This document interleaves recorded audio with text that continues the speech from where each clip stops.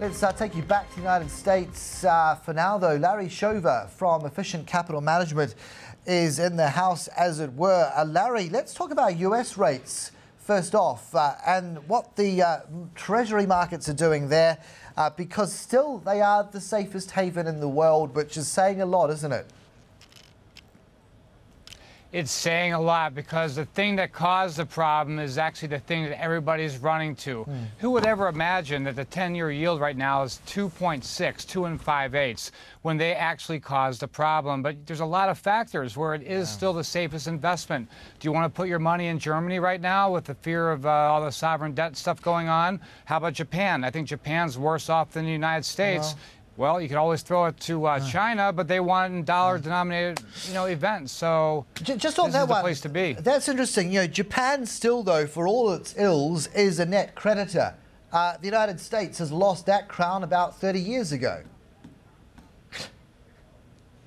It sure has, and look what's happened. I mean, our yields have continued to go down, and I do believe at the end of the day that Japan is worse off than we are. There's some bargains to be had in the United States right now. Everybody's running away from the markets. This is probably a great time to get in, because, boy, there are some bargains out there. But in terms of balance sheet repair, if this is why corporate America ain't going out on a hiring spree, because it's trying to, I guess, square some of that debt off the ledger. Well, Japan's had decades to do that. Are they not that much further ahead than you are, all things considered?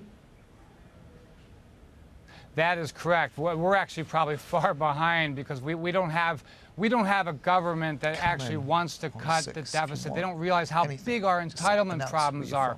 We're giving $1 trillion away, $1 trillion a year away in entitlements, and people just are too scared to make the hard decisions. So you are exactly correct. We need to do what you guys did back in the 1980s when you were facing the same problems. We just need to just get some tough love right away, cut the deficit, cut spending, and get the house back in order.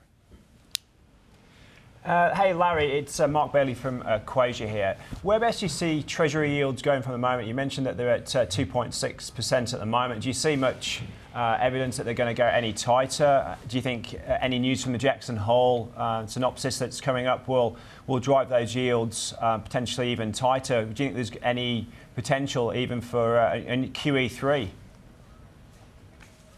Yeah, I'm so glad you asked that question, because I've been the outlier all along. I still believe that the 10-year yield is going to go lower for a lot of different reasons, but one that you just mentioned, the repeat of Jackson Hole, the repeat of QE3. The Wall Street Journal just came out this afternoon with 3 ex-Fed officials saying, hey, a QE3 might be a good idea, however that looks. The White House, believe it or not, came out and said there's not going to be a double-dip recession. And just keep in mind, the White House has never been correct about that, or never called a recession. I do believe that we're going to see 2.5 to 2 1/4, no problem whatsoever. Where else are you going to put your money right now? Well, yeah, exactly. It's a rhetorical question. The other issue would be China propping up the US debt burden to such a degree, largest foreign net buyer and all of that.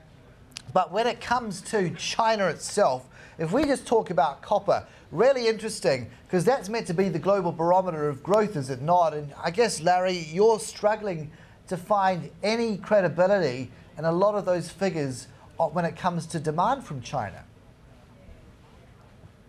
It is. They've always been suspect. I mean, right now they said importation was down. I'm sorry, they said the consumption was up 18% year on year. I have a hard time believing that. I mean, I know that they're in a deficit. I know that we're in a contango market. But when you look at right now, it's really not because of demand. It's because of the lack of supply. The Chinese are not buyers. They're very smart traders. And you know what? If the price continues to rally, the SRB is going to come out and flood the market with copper, bring it right down where it needs to be. Because keep in mind, 6 weeks ago, 8 weeks ago, copper was trading at $4.05, $4.10 a pound, and that's when they were buying. The only people really buying copper right now are the funds and the CTAs, and typically they're always wrong.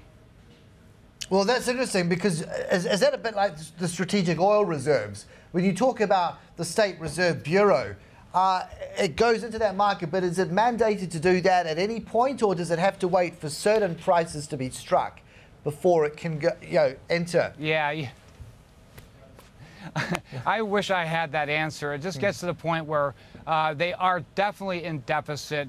If it gets to the point where they need to buy copper, I think the first thing they will do is sell. I mean, 433 right now. Copper is resilient right now. It's down small today. I could see if copper would rally to 450 a pound by the end of this quarter, that the SRB would come out and flood the market. But right now, I'm seeing copper backing off a little bit to like around 420 a pound. At that point, you might start seeing some casual interest from the Chinese. What's really worrying, Larry, was that you point to net imports into China falling in the first half by over 600,000 tons, but actual output on year rising 18%. Are you telling me they're either doing more with less, or they're simply fiddling the books?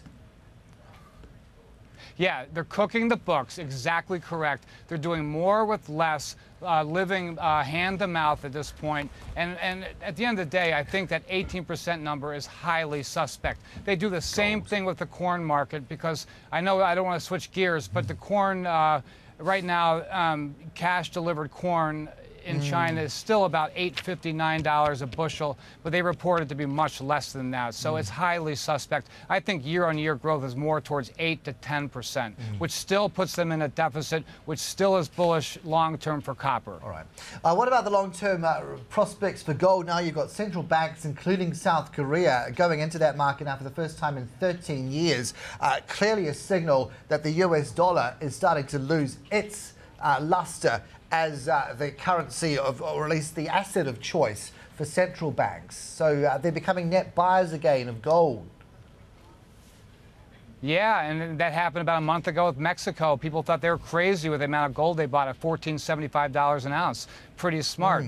Korea's buying it to augment inflation, and as long as central banks continue to do that, it's going to be a bullish tone for gold. At the end of the day, you almost can't worry about the price of gold. You have to think more about why are we buying it. And for me, if money is going to remain cheap, if there's going to be a QE3, if the ECB in fact is going to buy sovereign debt, what the heck? Why can't gold go up to $2,500 an ounce? I mean, it's a function of how cheap you think money is going to be. In Australia, you guys have the opposite problem with your currencies being very expensive relative to everybody else. It's a good problem to have right now, I suppose. But for the rest of us, we feel like money's cheap. It's going to get cheaper. Gold should continue to rally. The only thing I would say is that there seems to be a lot of demand support around $15.50 an ounce. Technically speaking, if it should close below that, I would be very cautious to buy it and wait for a flush in the market. But right now, what the heck? Money's cheap. People are scared. Central banks are buying. I would still continue to buy gold. And what, Friday could be an excuse to rally even further on jobs, or is the market already pricing that one in, that it's going to miss the mark? 250,000 on month is, as we were saying earlier, wishful thinking, is it not? It is very wishful thinking. I think you're right that it is priced in right now. We've had so much bad news come out, ISM, et cetera, et cetera. If we get anything close to that, better than that 400 number, we're going to see a huge rally in the stock market. But most people are pricing it in, looking for the worst case scenario. It's always a pleasure, Larry, to get your insights. Thanks on this occasion as ever before.